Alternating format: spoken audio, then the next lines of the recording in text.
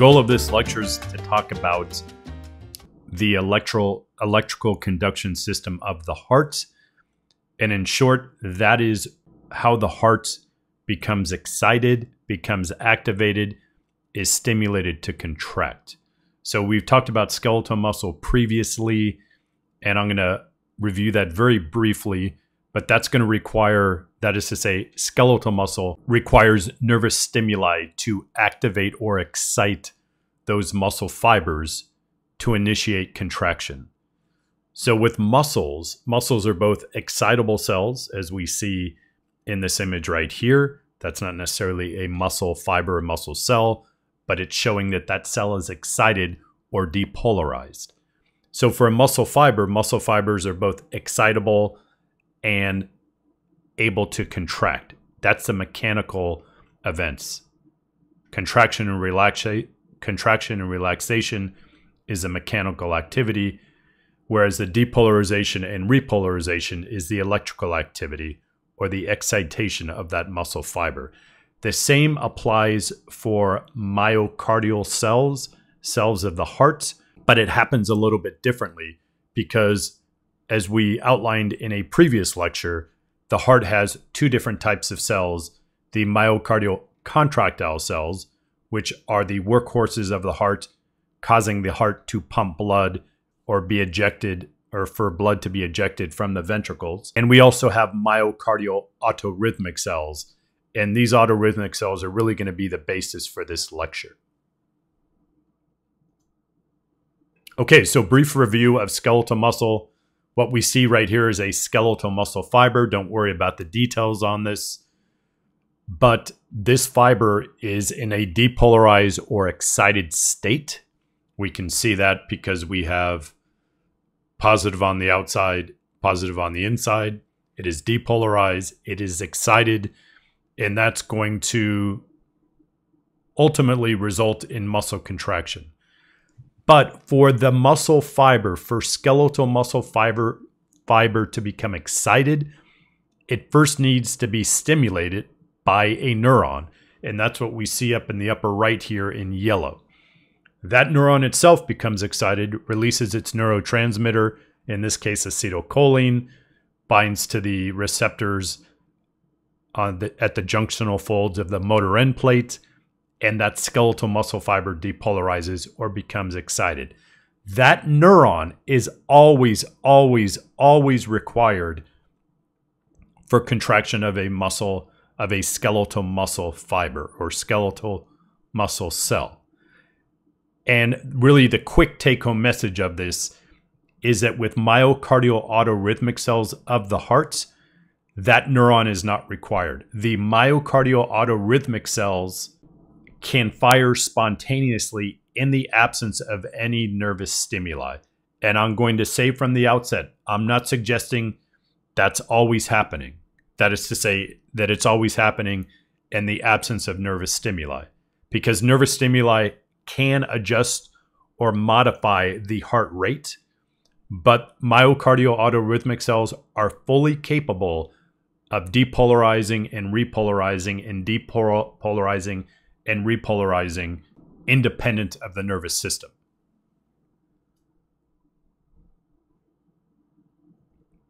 Okay, so before we move forward on this, I just want to look at some really amazing numbers, or at least amazing to me. The heart beats 4,800 times per hour, 100,000 beats per day, and 4,800 times per hour would be the same thing as 4,800 beats per hour, 100,000 beats per day, 35 million beats per year, and 2.5 billion beats in a lifetime. And to me, those numbers are just crazy to think about. But your heart is constantly pumping. Those ventricles are constantly pumping blood to the lungs and the systemic circulation, the right ventricle and left ventricle respectively. So your heart is constantly working. And the basis of that are these myocardial autorhythmic cells that we're going to talk about briefly. So I just want to outline that the heart, once again, has myocardial contractile cells, which are the ones that are contracting and causing the heart to beat or causing blood to be ejected out of the ventricles. The basis of this lecture, once again, is really going to be on myocardial autorhythmic cells. But I just want to highlight with these contractile cells that are constantly working, they have a super high concentration of glycogen and a large number of mitochondria. Mitochondria is the organelle within cells that allows for the creation of ATP. To be clear, we don't need mitochondria to create ATP, but the most efficient way for cells to create ATP is via the organelle known as the mitochondria. And because the heart is constantly pumping throughout our whole lifetime and never stopping, theoretically never stopping, or hopefully it's never stopping, we're going to need ATP constantly to keep that heart pumping. And if you remember the equation to make ATP, it is glucose plus oxygen makes ATP. Certainly it makes CO2, water, and heat, but glucose plus oxygen gives us ATP. So we need a constant supply of glucose, and glycogen is the storage form of glucose. So we break down glycogen and we have a bunch of glucose. So the fact that myocardial contractile cells have a very high concentration of glycogen and a great majority of the mass of these cells are mitochondria, that should tell us that these cells are constantly working and pumping blood. And that is all initiated by myocardial autorhythmic cells.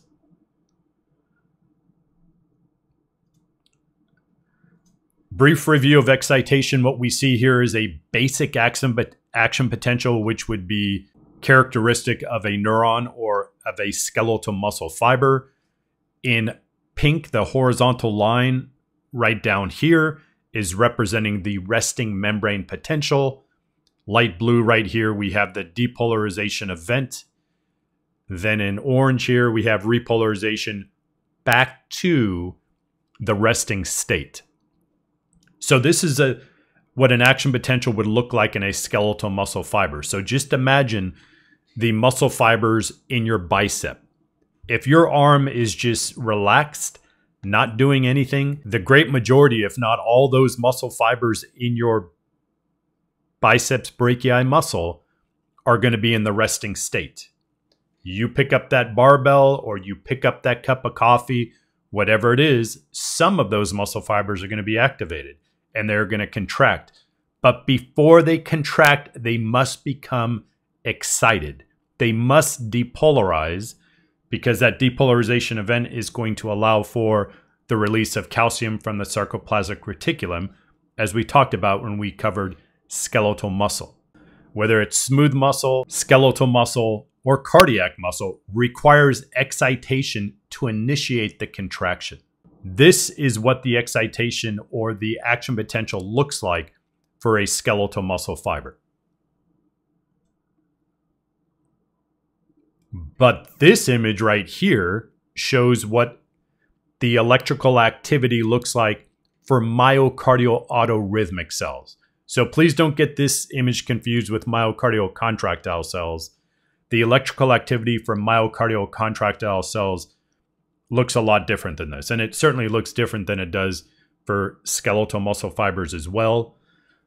But there's one really, really, really important aspect of this image that we don't see in that previous image. And that is, it does not have a resting state. There is no resting membrane potential in myocardial autorhythmic cells. I will repeat that because it's so important.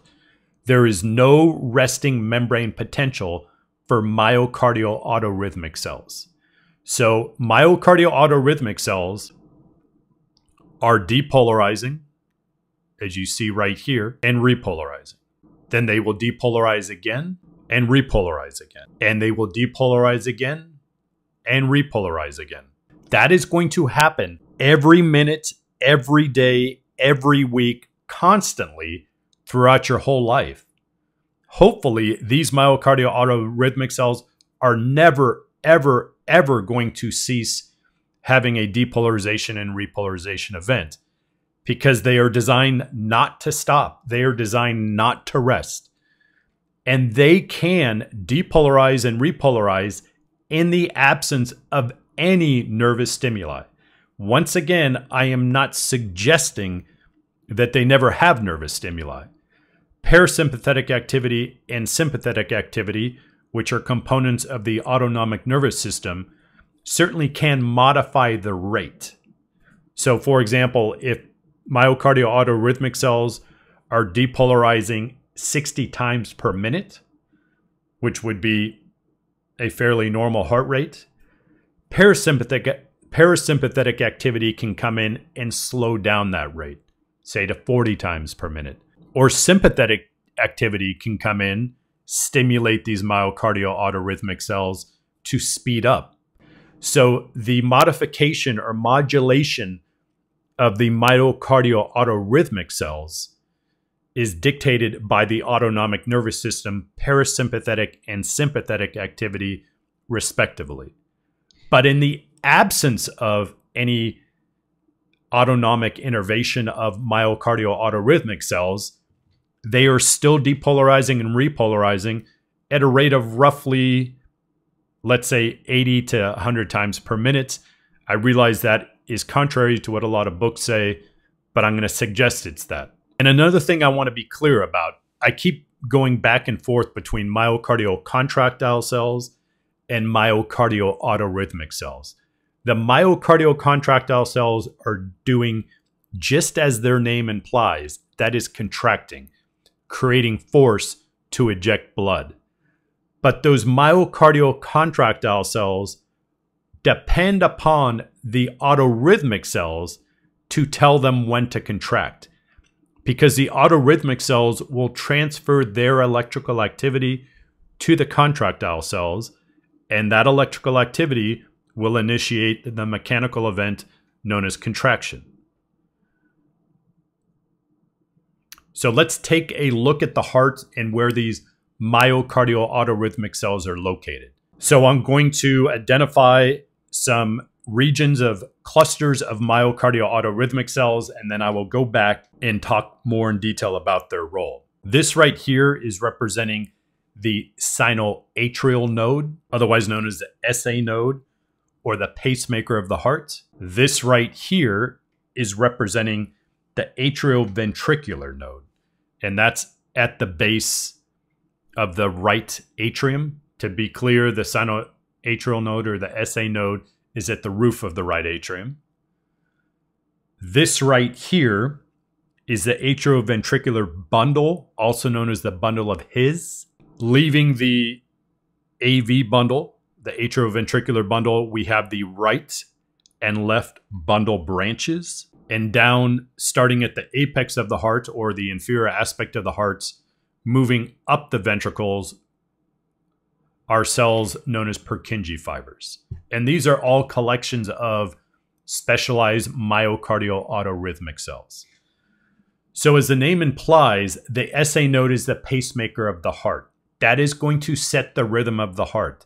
The autorhythmic cells of the SA node are going to depolarize and repolarize. And the rate they depolarize and repolarize is going to be our heart rate, because they are transferring that electrical activity to the MCCs, to the myocardial contractile cells. That electrical activity is spread across the myocardium of the atria, so throughout the right atrium and the left atrium right over here. And it also spreads to the AV node, the atrioventricular node. The atrioventricular node will then transfer that electrical activity to the AV bundle. And I don't have an arrow here, but we'll put one in right here. And then that'll go down the right and left bundle branches and then to the Purkinje fibers. One thing that's interesting to note, or important to note, I should say, is initiation of contraction of the ventricles happens down here at the bottom of the heart, towards the apex in the inferiormost aspect. And it moves superiorly from the apex. And that is because we want blood pushed up out of these ventricles superiorly. So from the left ventricle, we want it to move up into the aorta. And from the right ventricle, we want it to move up into the pulmonary artery. And that's really important. We don't want initiation of the ventricles to start in the superior aspect of these ventricles, because if it starts here, then it's pushing blood inferiorly. And the exit for the ventricles is in the superior aspect of the ventricles. For the right ventricle, once again, it's through the pulmonary artery. And for the left ventricle, it's the aorta. We don't want to push blood inferiorly. That is why the initiation of electrical activity in the ventricles needs to start at the bottom of the ventricles, transferring that electrical activity to the myocardial contractile cells, and then moving superiorly. It's like squeezing toothpaste out of the bottom of the toothpaste tube. If you squeeze from the top, that's not going to work, because that's not where the exit goes from a tube of toothpaste, if you will. Back to our MACs. Once again, the cluster of MACs in the sinoatrial node is going to fire, transfer that electrical activity throughout both atria, and move to this AV node. And the AV node has two really important functions. The AV node is going to stall that electrical activity just for a millisecond or a few milliseconds. I honestly don't know the exact duration. Very quickly, but long enough to allow the blood from the atria to fill up the ventricles. And that's important because we don't want the atria and ventricles to be contracting at the exact same time. Because if they did, then that would not give the ventricles enough time to fill up with blood. So there needs to be a bit of a lag time between contraction of the atria and contraction of the ventricles. And that's one of the roles of the atrioventricular node, is to stall the electrical activity to allow blood to fill up in the ventricles before it contracts. The other role of the atrioventricular node is to divert or reroute the electrical activity from here over to the AV bundle. So it can move down to the inferior aspect of the heart. And the way I have these right and left bundle branches drawn is somewhat misleading, because these right and left bundle branches are not really running directly within the myocardium, as is shown here. It's running through the fibrous skeleton of the heart. So when that electrical activity is moving inferiorly right here, it's not activating these muscle fibers.